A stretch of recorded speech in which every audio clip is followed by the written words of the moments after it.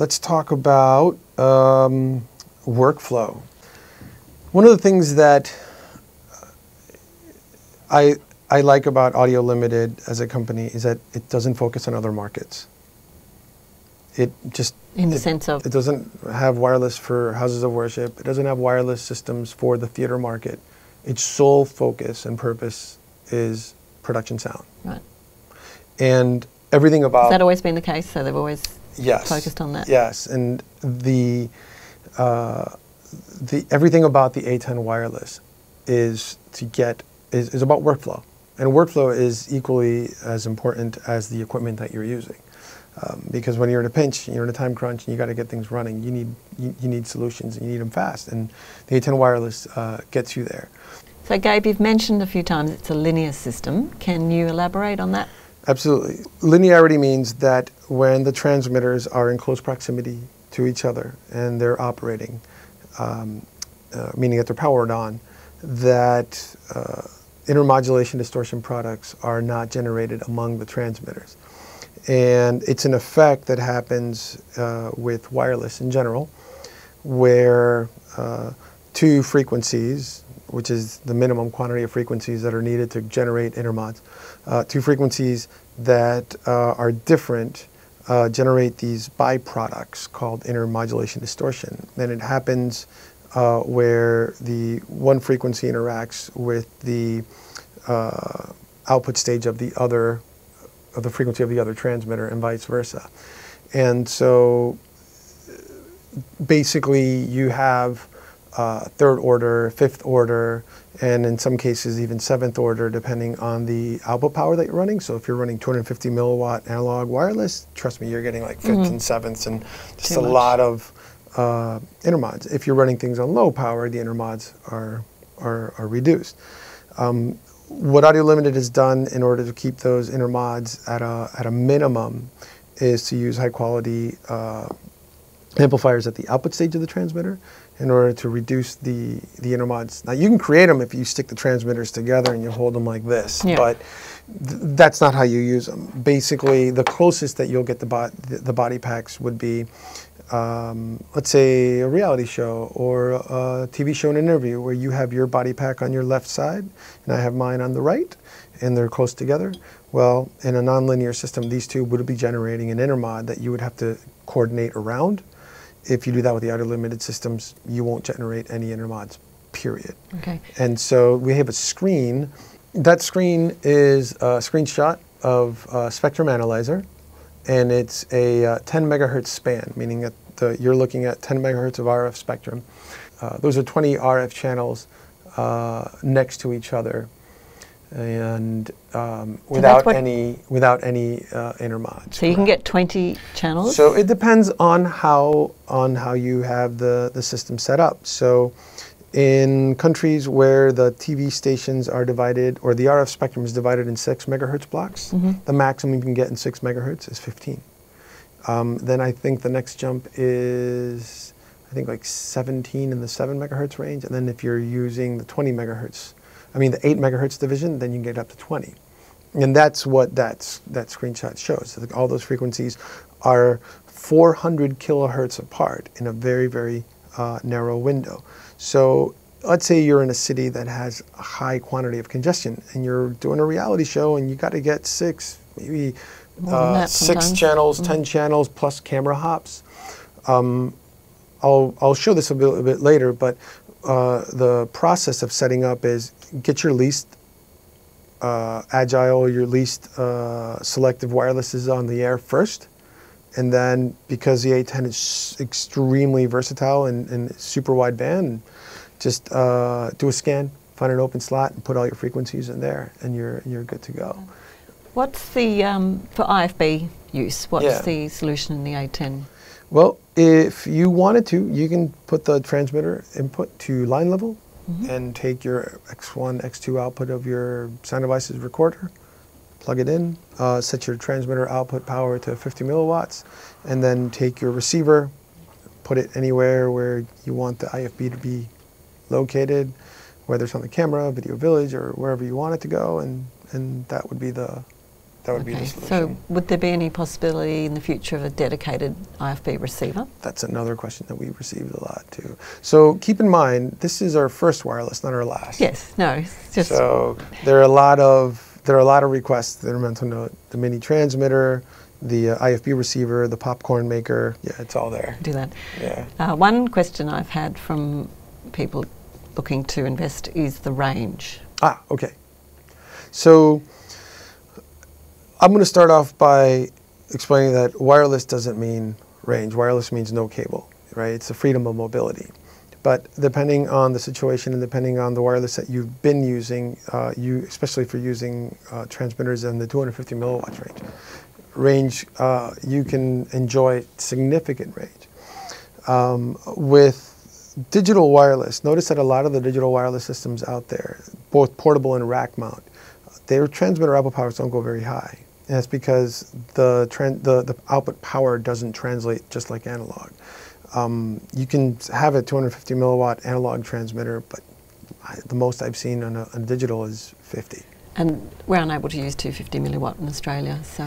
Right, in many countries 250 is illegal, you need a special license. You need a site license. Right, yeah. Exactly. So the rough comparison is that 50 milliwatts of digital would be somewhat equivalent to 100 milliwatts in analog, but it's just a rough comparison because there are other factors like the type of modulation and other things that would give you range. To compensate, notice that a lot of the analog systems out there, their minimum output power is like 100 milliwatts. Right? I'm talking about portable wireless, not rack mount. And so that's to compensate that most of the receivers use these flimsy quarter wave antennas, right?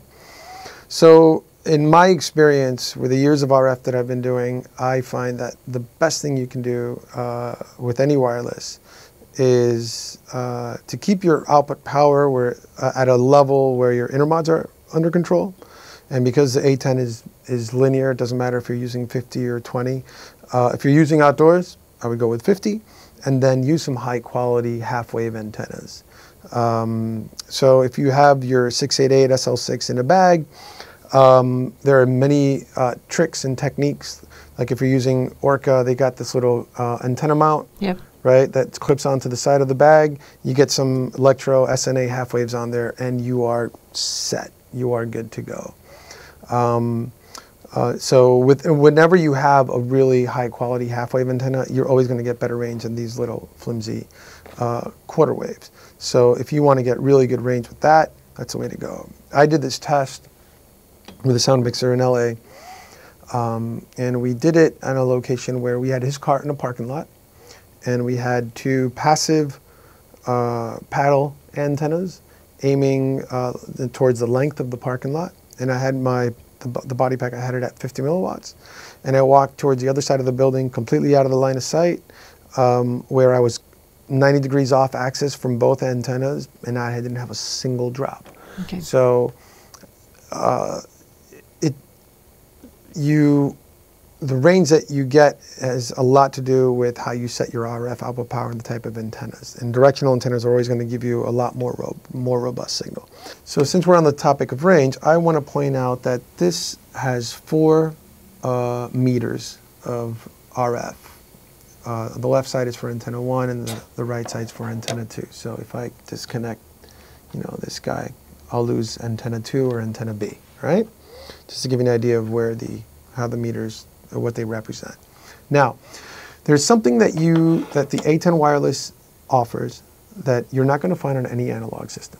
And so one of the ways that you realize that you're out of range is by the strength of your RF meters. When you got full bars, you got full strength. Yep. And the moment you start walking away, those RF meters start to drop, right? They start to go lower and lower and lower. So now we have this one body pack tuned to this receiver, and notice that the light just went from red to green. Yep. Okay? And that is something that you're not going to get with an analog system, because there are situations where you're getting no RF meters, but you don't know how farther you go. How much more distance do I have? And with an analog system, it tells you. It starts going, and A, that audio is no longer useful for post-production. And B, you're learning the hard way that you're out of range.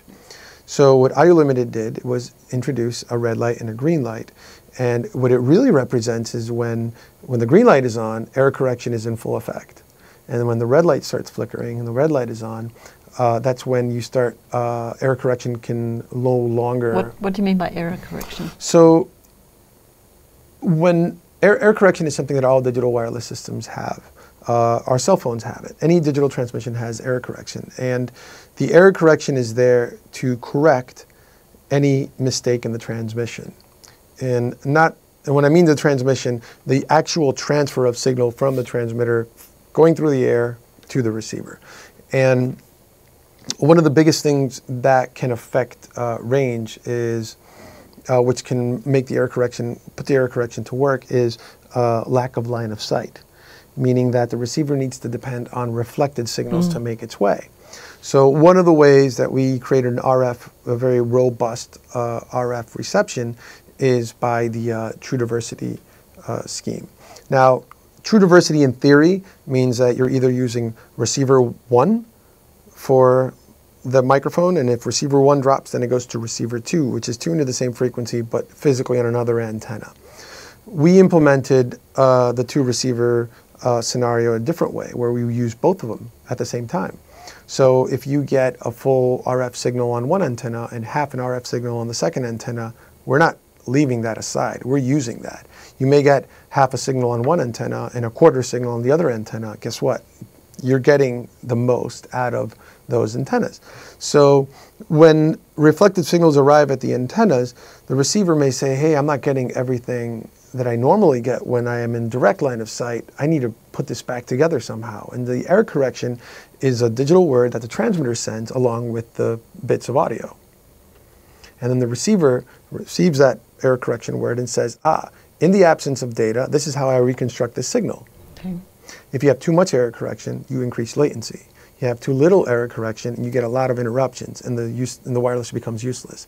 So that's that perfect balance of all these parameters that we were talking about at the beginning that make the wireless so robust. So that red light tells you when error correction is exhausted, and there's no more correction to be done. So there have been cases where I've seen 0 bars of RF, and that green light is on, and the audio is steady, and that's great. Now, conversely, what if you're shooting in a studio? And you're shooting in a studio, you're 10 meters away from your talent, and you do a scan, you set up your frequencies, and then suddenly you start getting hits. Well, that green light will go to red if you get a hit.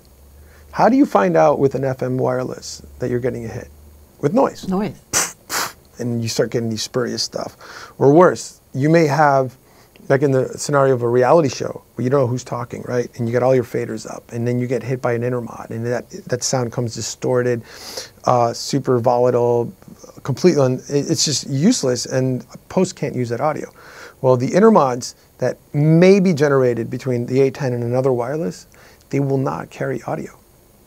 And the receiver will ignore it. An FM receiver, it's impossible for an FM receiver to ignore an intermod. But I can generate a third order intermod, put it on the same frequency of a channel of the receiver, and it will not light up because it knows that it's an intermod. And so let's say you're in that reality scenario, your frequencies are clean, and then halfway in, you start seeing that red light turn on. There may be a case where that red light turns on and there's no drop in audio yet. But it's an indicator. Giving you the heads up. It's giving you the heads up that, hey, there's something on your frequency, and if you're in a bag, just walk closer to your talent and just stay out of the camera shot.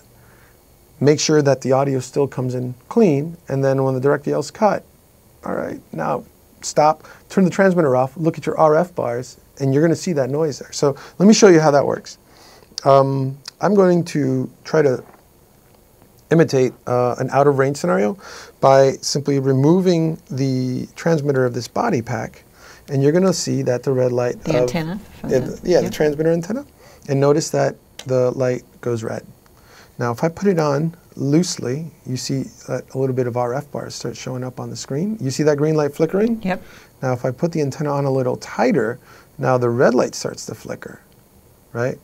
And that sometimes you'll get that red light turning on and off in an interrupted fashion, and that is your indicator that there's something on your frequency. There you go. You see that red light flickering? Yep.